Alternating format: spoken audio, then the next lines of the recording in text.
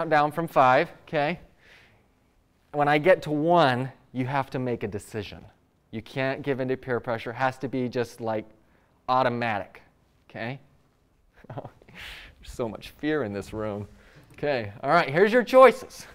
Choice number 1, you get to keep your failures and your wisdoms. Number 2, you crumple up your failures, and you chuck them in the recycling bin, and you keep your wisdoms. Or you crumple up your wisdom, and you chuck it, and you keep your failures.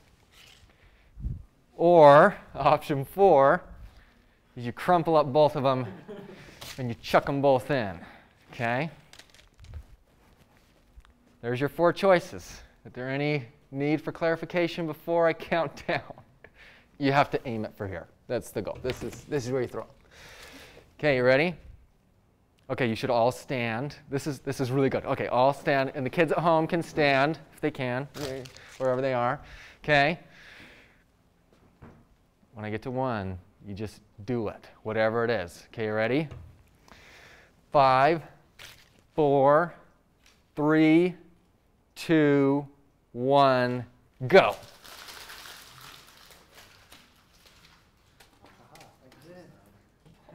And we aren't in Mackey Arena. Okay, all right, good job. Okay, all right, sit down. Okay. What choice did you make and why?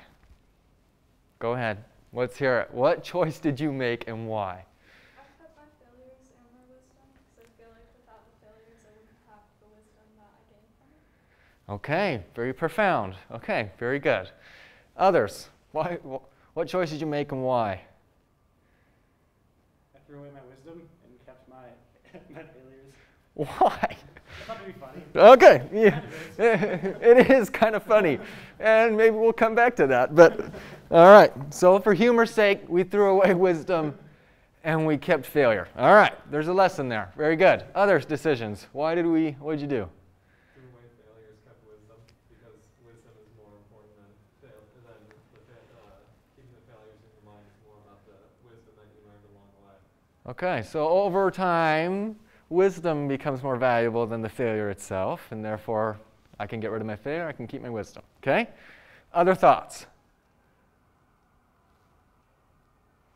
Or does that pretty much sum up everybody else's thing? Okay, did anyone else keep both? You kept both. Okay. All right, anyone else throw away failure? Okay, and no one else you're the only one that threw away wisdom. Okay, all right. That's all right. So here's some quotes, inspiration from some really, really cool, inspiring people about failure. You can read them, but I will read them too. So Bill Gates said, "It's fine to celebrate success, but it is more important to heed the lessons of failure." Barack Obama, former president of the United States, said, "You can't let your failures define you. You have to let your failures teach you." And then the great Maya Angelou said, "You may encounter many defeats, but you must not be defeated. In fact, it may be necessary to encounter the defeats so you can know who you are, what you can rise from, and how you can still come out of it."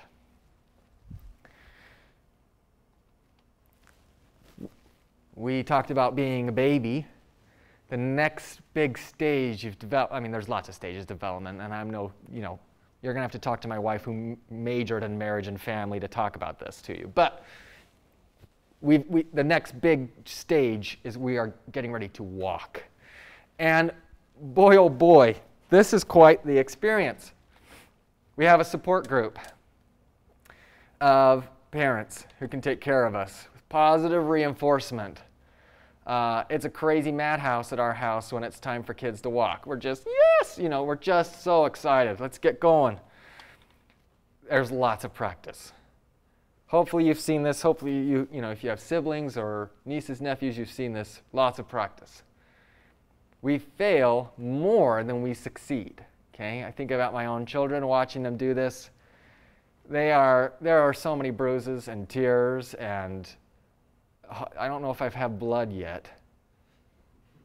I don't think so. Anyway, you fail so much, right, while you're doing this, and it's rapid reflection.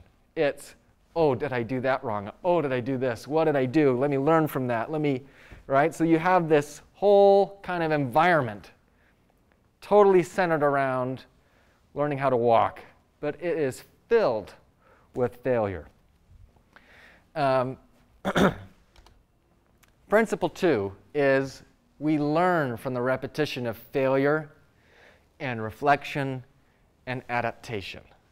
We fail, we think about that failure, we change it up a little bit, and hopefully that becomes wisdom as we change it. As we keep going, we learn how to walk. And, you know, I can only speak for the people who are here. You walked here, right? You did it. You figured it out, but it was fraught with failure in the beginning for you.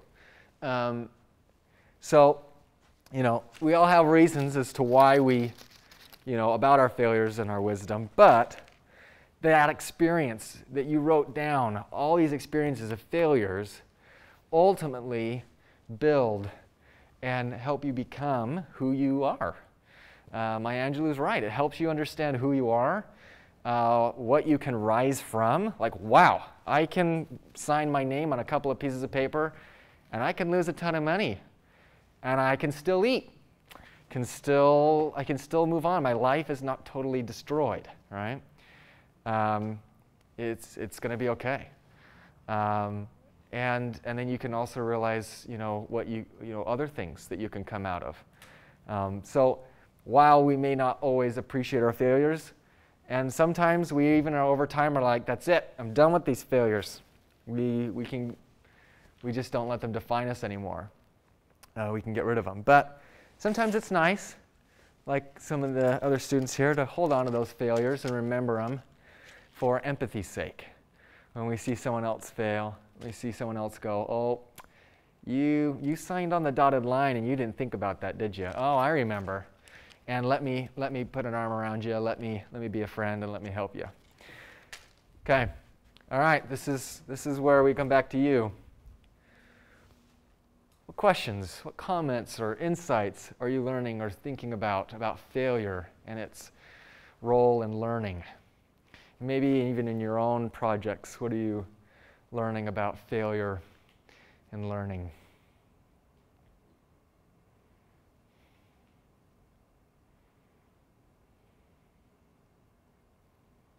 Please. Like failure to learn? Like from our failures? Any of the above, right? Failure in the experience of learning is whatever, yeah. Oh, yeah, you're just clarifying? Very nice. Yeah, obviously I failed to explain. So, yeah, no, it's failure in the experience of learning, right? Yeah, please. So over the past 2 years, we've been trying really hard to get structural drawings for the park that we've been building. Mm-hmm. And we've been trying to communicate with a certain structural engineer, but it hasn't been working. But this past week, I was actually able to find a different structural engineer to talk with. And so hopefully we can use those lessons that we learned over the past 2 years to actually get the structural drawings from this structural engineer who will have hopefully have more time and ability to work on them. Yeah, great. And I'm still working on it myself. But, you know, not too long ago, I think in my life would have been like, wow, what a waste, right? 2 years, right? That's funding, that's all these things that go into it. What a waste. But now, and I'm not saying I'm like, you know, a guru about this, but I'm just saying now I'm starting to think about this a little different where I'm like, wait a minute, what if that was necessary? What if that's kind of a blessing? I think maybe one of you said a blessing in disguise, right, about failures. What if the 2 years was actually a gift? It didn't work for 2 years, so that we didn't ruin it when we actually got further down the road, right? I don't know. That's kind of where I'm playing. That maybe something not working out for a long time is actually a good thing in the end. But it definitely does suck when you're doing that for 2 years, right? Okay, so good. All right. Any other comments, insight, please? I know I've probably learned the most and failed the most at leadership and like just general leadership positions. So I've learned a lot more about having empathy towards my teammates and like understanding my expectations of them and how much work they should be putting in. Because I know when I'm in a leadership position of something, I'm usually really motivated and I'm really passionate about it. That's why I'm there. But I have to understand that not everyone's the exact same about this kind of stuff, especially for like I was in marching band, for instance. Yeah. So you got to be very understanding with people. You have to understand how they learn, how they think. You have to, and control your own emotions for me. It's been a long process of learning of how to be a leader. Yeah, and even sometimes being a leader means that you have to show the example of failure, right? That I'm going to fail for the team so that we all learn about failure, and also so that I can make it a safe place for everyone else to experiment and make sure that they can participate. Yeah, great, great insights. Thank you. Any others? Please. So I'm going into elementary education. Yeah. In a classroom, how can you help kids of that age deal with failure? That's a great question. What have you already learned about that you think that you've found helpful? Well, from this session, you can always take failures and turn them into wisdom. I also have a younger brother. He's 10 years younger than I am, so I've helped him through a few things. But with him, I feel like it's a little bit different because I have like a brother-sister relationship, not a teacher-student relationship. Right. But I think just pointing out some of the success that they have had, Yeah. and maybe pointing them in the right direction of what they could do in the future to change that failure to more of a success. Yeah, that's good. That is good. Well, and so I think failure hurts the most when we are outcome focused. I really want to get that goal, and I didn't. That hurt. I wanted to get that drawing completed then, and it didn't happen. When we're really outcome focused and it doesn't work out, that's when I think failure burns the most. All right, we see that in sports all the time. Okay. In my work with teams and in my research with teams, I found that when you become process-oriented, failure, that's when it gets into its proper perspective as the gift that it is. So I think about little kids, right? I have them, I was one, sometimes I still feel like one, right? But you have these outcomes, and it can be really important to get the A. It can be really important to do that well. And what we forget as kids is maybe the gift of the process itself. So I'm not an actually early childhood expert, but my understanding is, and also kind of my belief and philosophy is, that if we can focus on effort, if we can focus on process more than outcome at a young age, they won't have a fixed mindset about themselves where they start to say, well, I can only do some things and I can't do others because I'm just not good at math. Well, that's because you focused on the outcome. You're not thinking about the process. Math might be more challenging for you, might require a little more effort, but that doesn't mean it's impossible, right? So I think in a classroom environment with young children, focusing on the joy of process rather than on outcome can be a blessing, and it can be helpful. I don't know. What do you hear from that, or what are your insights from that? That's a good idea, focusing more on like the steps that maybe they did get right as opposed to ones they got wrong. Mm-hmm. So I know for me, math has always been a subject, and like I'm just not good at it, and it's made Yeah. me more of a struggle. Because I've always looked at the final grade rather than what steps I might have gotten right in a problem. So I can see how that'd be really good. Yeah, yeah. Excuse me. Yeah, so a great practice in an educational environment is to praise effort rather than to praise the outcome. Wow, you did that perfect and fast. Now I know that everything must be done fast and perfect. But what if I focus on the effort that went into that? Wow, I can really see that you put a lot of time and you really thought about this. Suddenly the child hears, you care about me thinking a lot about it and putting some time into something. It doesn't matter how beautiful it was, or how perfect it was that you could see that I really put effort into it. And as we praise effort, I know with my own children, as I praise effort, they're a little more willing to do it again. The 1-year-old, she doesn't even speak English. So, but the 4-year-old, if I praise her efforts, she will do it again and again. Where if I praise her outcome, she gets a little more uptight about it. She gets a little nervous about that. So it's not a perfect art. We sometimes fail even in giving the process focus. Okay, good thoughts, good insights. So we've talked about the womb, we've talked about babies, we've talked about walking. Now it's time to play. Okay, now there's all different ways in which we play. We experiment. We challenge ourselves or others. I double dog dare you, right? We get super curious and explore, and we ask tons of questions. My 4-year-old is the queen of why. Why, Dad? Why? Well, why? Well, why that? It's just like after 3 whys, you're like basically explaining the universe. There's a lot of curiosity in play. Imagine. We tell stories. Oh, even my 14-month-old little baby just loves looking at a book and the pictures and hearing the story, right? We love our stories. We share. We slow down. Oh, I loved sitting in the backyard and just watching the ants in the dirt, and then you'd bring out the hose and you see what happens with the hose, you know, or you just look at, I remember a lot just looking at the trees moving in the wind and watching and listening and slowing down. What a fun way to play. And then, of course, I'm a Lego fan. You got to build, you got to tear it down, you got to throw away the instructions, and you got to start over and just build again. Okay, all right, so this is where you have your piece of paper.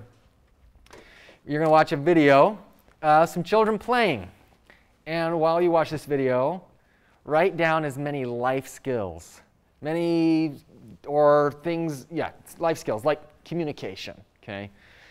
But as many life skills as you can see being represented in this little video. There's going to be lots. So just write down as many as you can, and we'll talk about it. So here we go. Children playing, write down as many life skills you see that they are practicing and developing while they play.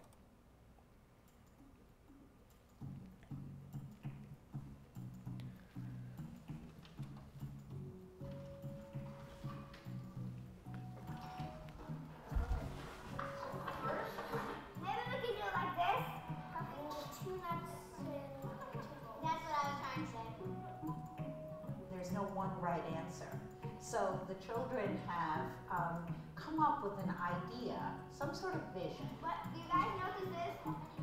Sometimes, that they want to create, and they set to work on it. We're gonna hold a car. Hold it straight. You get to use your hand on it and go inside of it and write on it. Kids look at it and they go, oh, I can do this. That automatically attracts them in.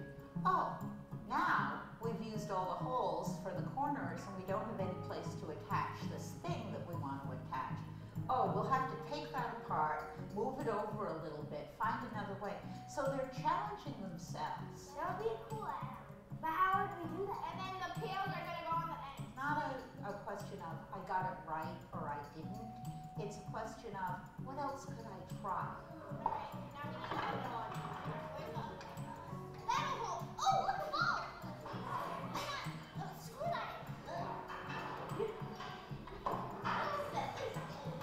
Well, at first thinking of like something else, but then it ended up that we wanted to make it portable and you could move it by walking.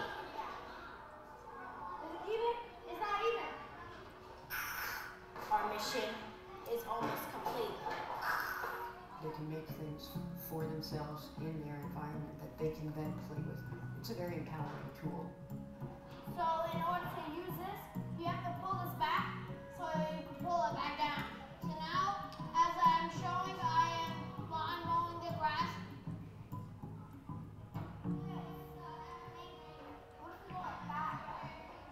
Yeah, we tweak it.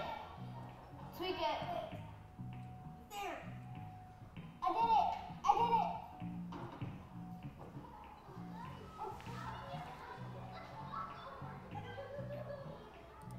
Okay. All right. Well, life skills. Let's kind of share a bunch. What life skills did you see that they were developing and practicing while they play? Teamwork. Teamwork. Great. What else? Creativity. Oh, creativity and what? Listening. Listening. That's wonderful. Yeah. Others. Explaining and testing processes. Oh, yeah. Explaining and testing processes. Oh, yeah. They're going to do that their whole lives. Yeah. Planning.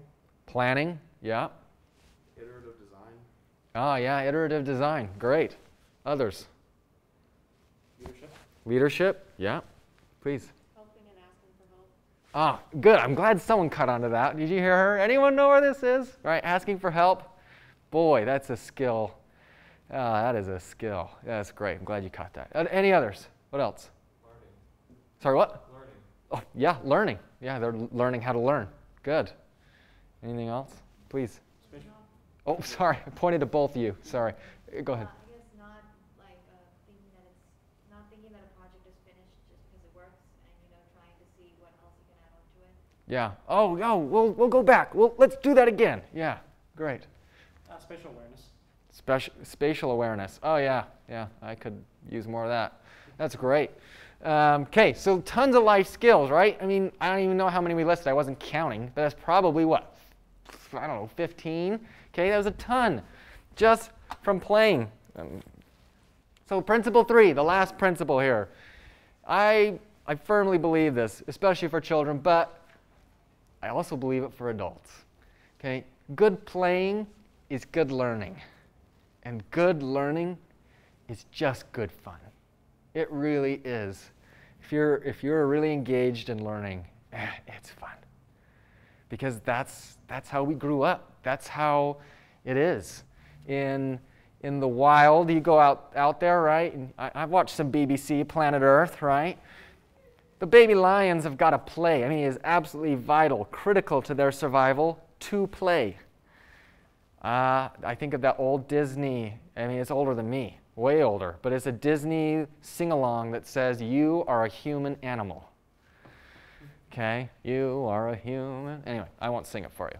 But the point is, are we really that much different from lion cubs? I mean, how vital is it for us to play, for us to be able to learn about the world around us? My 4-year-old, she processes. We've had a lot of crazy things happen in our lives in the last 4 years, and I watch her play and listen to her play, and she really processes and tries to understand the world while she plays. I mean, her baby elephant, I can't tell you how many times it has been to the hospital and gotten COVID and the flu, and we've had a stuffed animal hospital around the house as she's trying to understand what it means to be in a pandemic. That's a 4-year-old playing, trying to learn about what it is to be in a pandemic. So play is so important. And I wish we had play involved way more in college, right? And in our particularly, I'd love it in my PhD program. But I have to be the one to bring the play. Okay, so we'll do a quick check-in about play. Anyone have questions, comments, things just percolating that you want to share about play? Please. When I think about play, oftentimes I think about not being necessarily productive and working towards something. So like say you want to teach someone how to write a research paper. Sure. How do you incorporate play into that to make that also more fun to learn about? Good. Okay, so you want to reuse the research paper example. Just as an example. Yeah. As an example? What comes to mind? Based on what we talked about, what would you suggest? Let's see. It's hard for me to imagine because it's like more of an upper level skill for like high school. But just imagine like going through like the different parts and maybe you can make it a little bit more fun and interactive. Yeah, as a teacher you could. Sure. To like go through like different research articles and whatnot. Or you could like just go through the actual like creating idea and try to make it fun that way. It's hard for me to imagine though making it like a game or something like that. It's a little bit hard to Excuse me. Well, I'll tell you what, writing a research paper is a lot like being like Indiana Jones. You've got to go to the archives. you've got to go down some crazy tunnels and use some keywords, and you got to go to the library, and it feels a little bit like you're walking down a tunnel waiting to get to the gold head, you know, before someone checks out the book you need, and or whatever, right?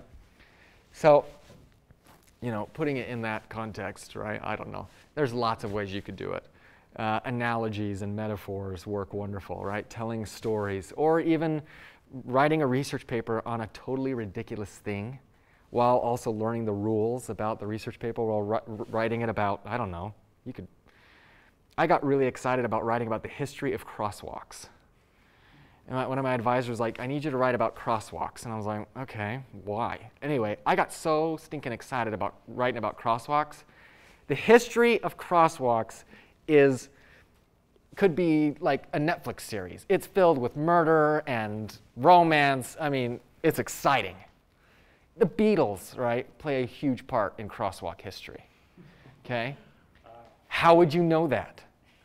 Unless you just jump right in. I mean, it's absolutely, I mean, I'm obsessed with crosswalks now. But I didn't know. So making play, I don't know, making a research paper fun. It can be the topic, it can be the way you present it. I've gone to an elementary school classroom to teach coding, and I dressed up, we did Star Wars. I mean, it was like putting on a whole Broadway production. I mean, we had Yoda there, I mean, the whole thing. But we were coding to save the, you know, the Reliance from the Death Star, you know, the whatever.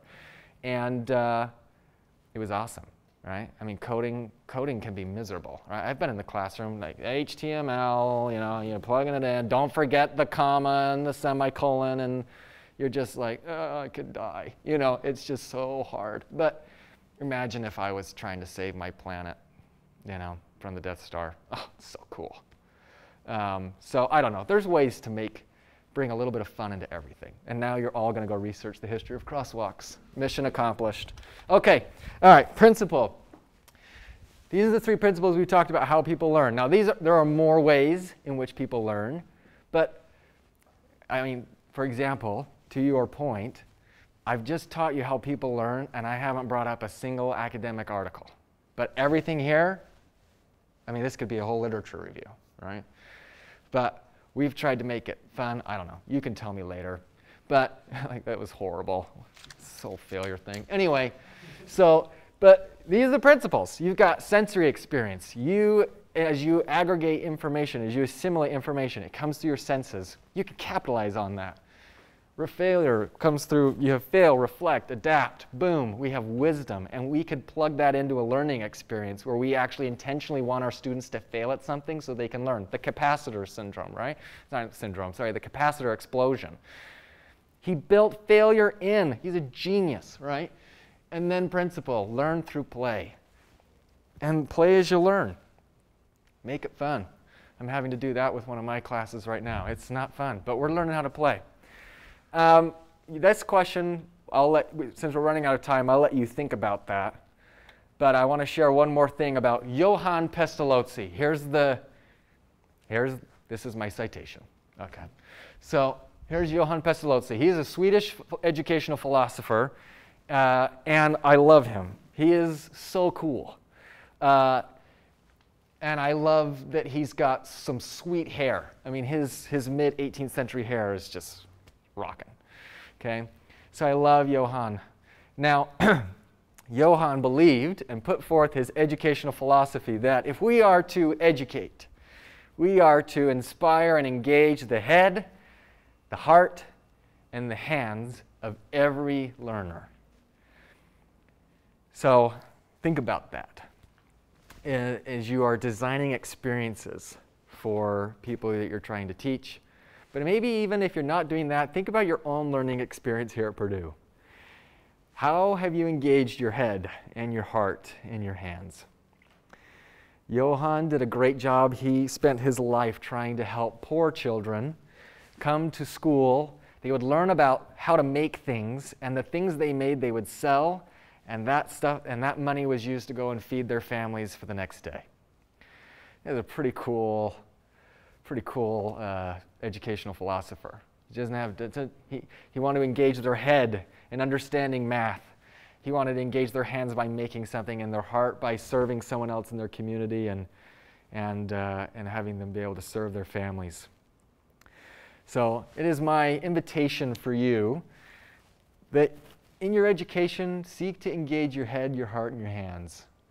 How can you bring all of these together as you learn here at Purdue? But